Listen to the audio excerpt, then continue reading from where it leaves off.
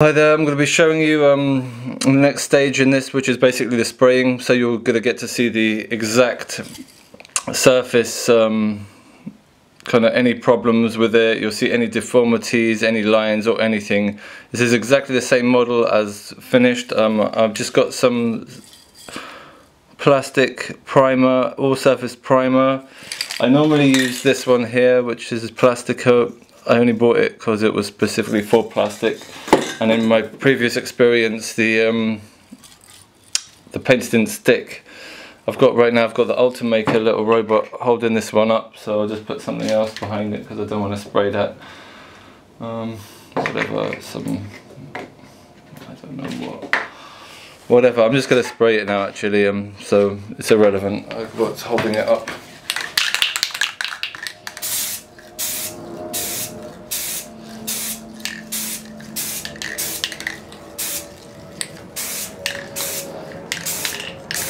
Generally don't start spraying on the model, start spraying off the model and just cross the model. Otherwise you're going to end up with heavier amounts in certain areas. And you should be doing this in a ventilated area, unlike me, which is inside my shed.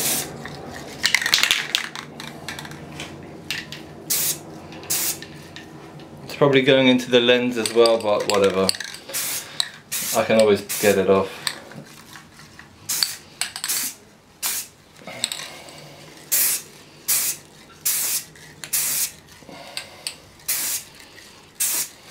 Alright, I'm going to show you what it kind of looks like now, just so you can see the level of quality, which is quite nice. But as you can see, there aren't really very many visible lines. I will show it to you once it's gone. There is one there, but that's about it. And the chin is still slightly wobbly, but I can sort that out afterwards, that's no big deal. But generally, for 5 minutes worth of sanding, and if you don't even bother doing that, you're still going to get close to this anyway. I don't think that's a bad result. There you go. And I didn't sand any of this at all, only the face and large plain areas. So there you have it. I'll pick it up. It says touch dry after a certain amount of time, but whatever, there you go. I know it's kind of hard to see, it's really sunny outside, so I'm going to wait for it to dry and then we'll go from there. Alright, that's the print as it's finished, after it's been sprayed. There you can still see some lining if you look really closely, but compared to an untreated piece, there's literally no comparison basically. So that's the result. That's just 5 minutes sanding. I didn't try very hard to make it smooth, but there you can, just to show you the lines that do still exist. These are the subtle ones that you really need to sand before if you want to get rid of them. You can still do a little bit of sanding afterwards if you really want. But yeah, there you have it. It's by no means perfect. In fact, this is probably my worst one ever. I have a feeling I might just bite the bullet and change my coupler. I've been struggling with a bust coupler for a while now, so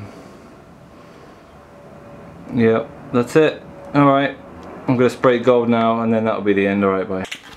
Alright, I'm using Valspar metallic gold to spray it gold. So again, don't start spraying on the model, always start spraying and going across. I think it's the same when you're spraying car parts, but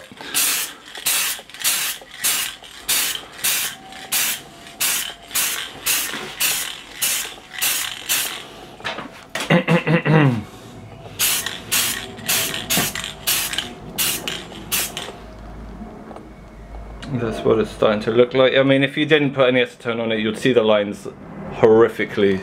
Right now they're kind of subtle.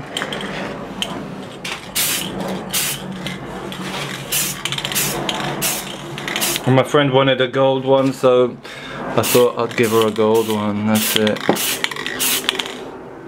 Sorry, I'm not kind of looking through the camera lens when I'm doing this. I'm just trying to focus on getting the spray on the model. And just the bottom a bit. And that's that. Now you can, there you go, you can see the model, what it looks like. Hold on. So, you know, the lines really aren't that prominent.